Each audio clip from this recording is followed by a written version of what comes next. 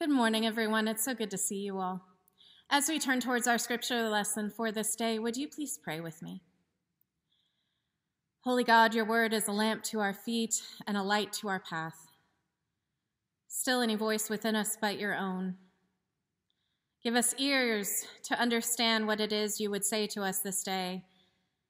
And then give us hearts and hands that are ready to do your will in this world.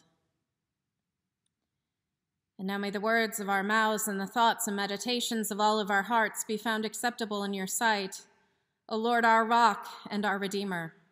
Amen. So we are still continuing in our summer sermon series on the fruit of the Spirit.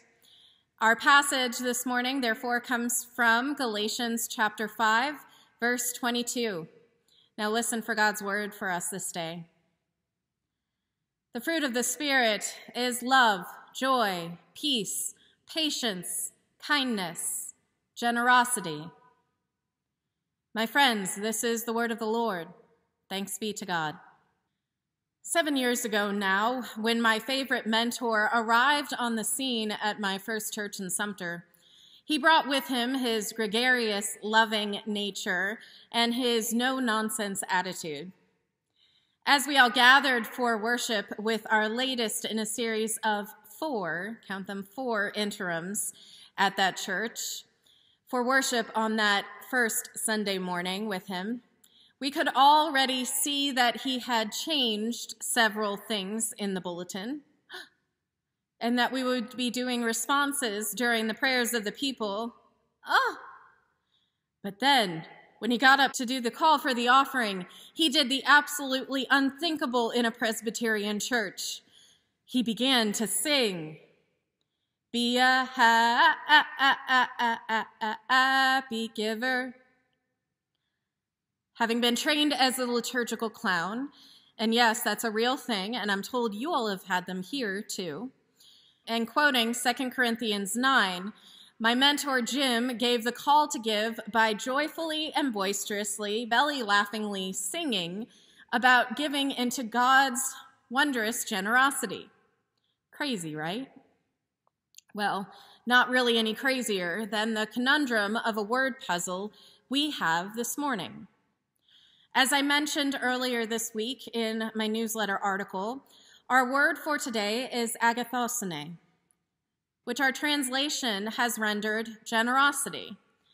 But that's honestly not precisely all that word means. Every other English translation out there will tell you that it means goodness, but that's not quite accurate either. You see, the problem is that this word is only ever found in the New Testament, and only 4 times there, all in Paul's letters. It's not ever used in the Greek language outside of it, suggesting that Paul may have sort of created it. That makes it a little difficult to translate. Its root word, agathos, means good and generous in equal measure, and that word is said by both Jesus himself and used throughout the Greek world. So at least we do know that one. Let's look at the 2 sides of this word coin. On the first side, we have goodness. When we talk about something being good, we mean that it is excellent at fulfilling its purpose. So our pulpit is excellent at holding papers and books. The pews are excellent at keeping our congregation at least moderately comfortable while they sit and listen to me babble on for a bit. And this piano that I'm sitting at is excellent at carrying a tune. But humans, all animals really, but especially humans, are far more complex creatures. You see, we are created by God in God's own image, that triune communal image of what Augustine called the lover, the beloved, and the love that unites them. And God called humanity good. Fearfully and wonderfully made we were. Fearfully and wonderfully made, all of us are, chosen and specially made to love and be loved, our ultimate purpose. And yet Jesus himself said, no one is good except God's own self, because we all fail at our purpose. We all sin and fall short all of the time, breaking our relationships and dashing the ties that bind us against the rocks into 1,000 different pieces. It really would be quite impressive if it wasn't so terrifying. Beloved Christian author Beth Moore suggests that at the heart of seeking out this particular fruit is a zeal for truth, a willingness to fight our ignorance. In this case, not just the things that we did not know before, but also those things that we willingly ignore. To be seekers of the truth about ourselves, where our not-so-goodness, our ignorance, really lies. But in addition, we must be seekers of the truth in our common life together. For God did not call us to be good unto ourselves, or even simply call us unto ourselves. Everything God does is with a purpose and with the mindset of being called unto another. Agathosune is no exception. Let's take a look at the flip side now. An essential part of how we fulfill our purpose, where our goodness shows, is how it is shared with others. In other words, where our generosity lies. You know, someone heard me mention that word last weekend in preparation for today and said, but it isn't even stewardship season. Well, oh my goodness. Mainly because when I say generosity, everyone automatically assumes that I'm talking about money. Heaven forbid we talk about that. Jesus would never talk about that. Oh, wait. Jesus spent almost a third of his parables talking about that. The main reason being is that where our treasure is, there our heart will be. An extremely loose translation we could use these days of that phrase would be, put your money where your mouth is. Or, is it all lip service? Or does your giving reflect the faith and values you espouse? It's an interesting question to consider, one that is worth some serious reflection. But luckily for us, money is only one dimension of generosity. So everyone take a deep breath. You see, the generosity that Paul is referring to with our fruit today is much bigger than a set of donations, as important as those are. He is looking at our way of living, at our hearts, at the ways the goodness of God's image within us shines out into the world. And if we want to see a broader description of what that looks like, we really do need to go and read Jesus' parables. Like those ones about lost items, those single lost items that are sought after until they are found, and then there is great rejoicing.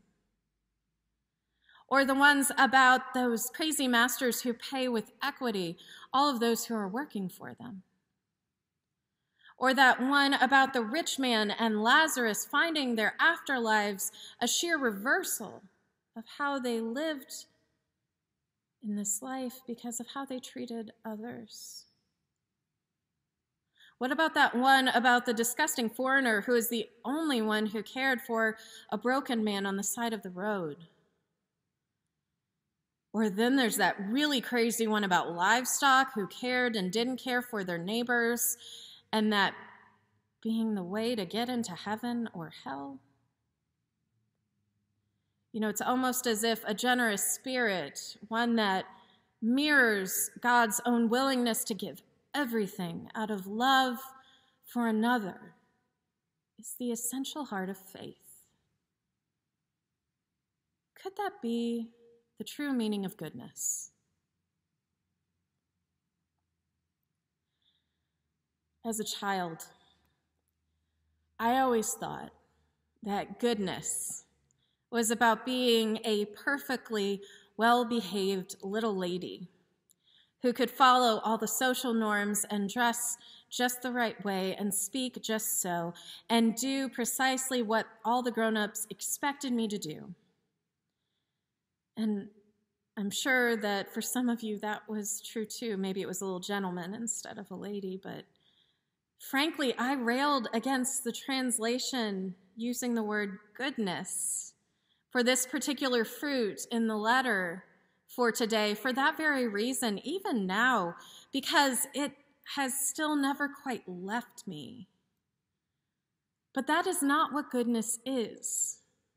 No matter how much we may still feel the pressure to live into that model by some part of any of our upbringings.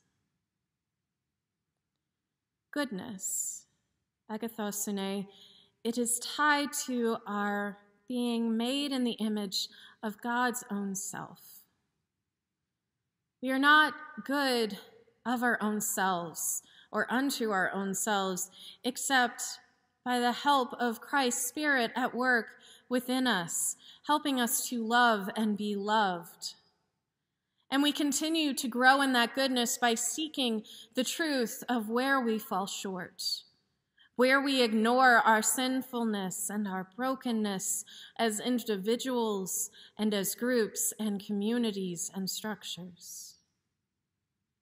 And then we live into the generous spirit we are meant to have as a response to God's own remarkable generosity to us, a very happy generosity. When we use our time and our talents, and yes, even our treasure, to continue Christ's ministry in this place, in our lives, and in the world by giving everything that we have. You see, goodness and generosity, they really are the fruit of an active faith. In the name of the Father, and the Son, and the Holy Spirit, amen.